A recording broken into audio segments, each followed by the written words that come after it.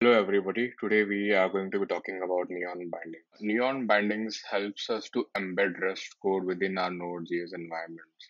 So reason for writing your code in Rust could be like to access features of the operating system or to make use of parallelism or make use of memory saves operations.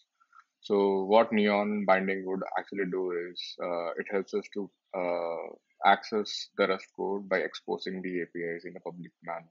For the purpose of this demo, I would be creating a, a neon project which generates a random project name, right? So,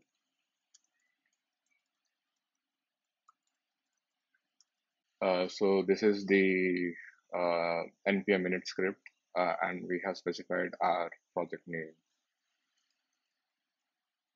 So as you could see, it has created a boilerplate code.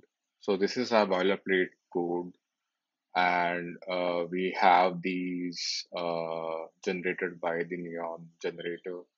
Package.json has something called as cargo CP artifacts as the dependency. We also have cargo lock and cargo file here. It has neon dependencies added, and in our source code we have our Rust code.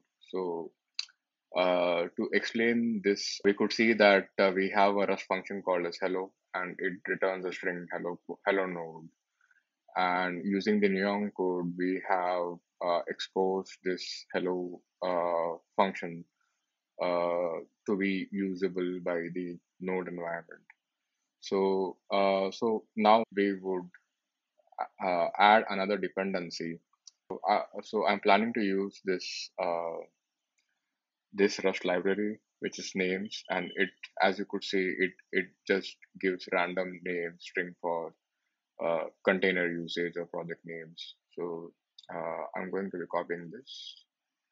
I'll be pasting it here. I'm also going to copy these into my Rust file. So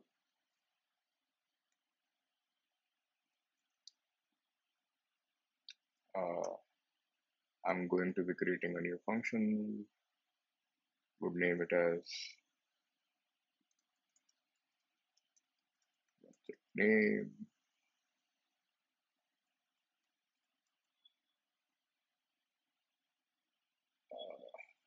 and I am going to be then calling this, and I would be exposing this method to the node environment using the method get project name. Let's try and see if we could run this.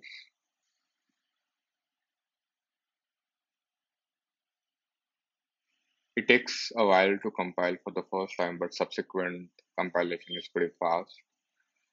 The compilation is successful, and you could see we have an index.node file created. So now if we go inside our node console, and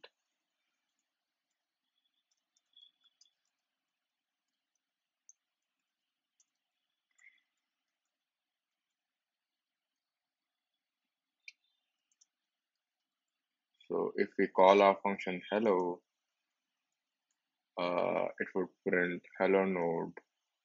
And now if we try to generate a new project name using this method that we have exposed in the previous step, uh, it should generate a random project name. So we have uh, brief scissors, numberless motion, married slip. So the possibilities are immense. We could now do cross-platform development. We could develop memory safe code on Rust and then expose that to the Node.js ecosystem. The possibilities are immense. Uh, Thanks for watching. Do subscribe if you like this video, this content. Thank you so much.